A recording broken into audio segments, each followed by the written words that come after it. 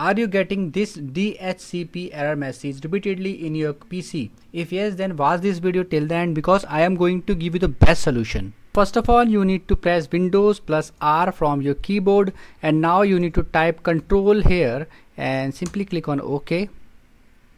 Now you need to type network and internet. Now click on view network status and task. At the left hand side you can see change adapter setting. Just click on this. Over Ethernet or your current Wi-Fi connection, just click on properties. Now scroll down and you can see internet protocol 4. Just double click on this. To just click on this, obtain IP address automatically, and here also obtain DNS server address automatically, and that's it. I have selected both of them, so just click on OK. Next step is to press Windows plus R, and herein you need to type services.msc and click on OK. Now you need to search DHCP here. So DHCP client is now open. Just right click on this and click on properties.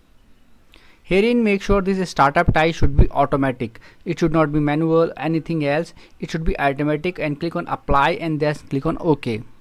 The next step is to simply search command prompt here in Windows search. Right click over this and click on run as administrator.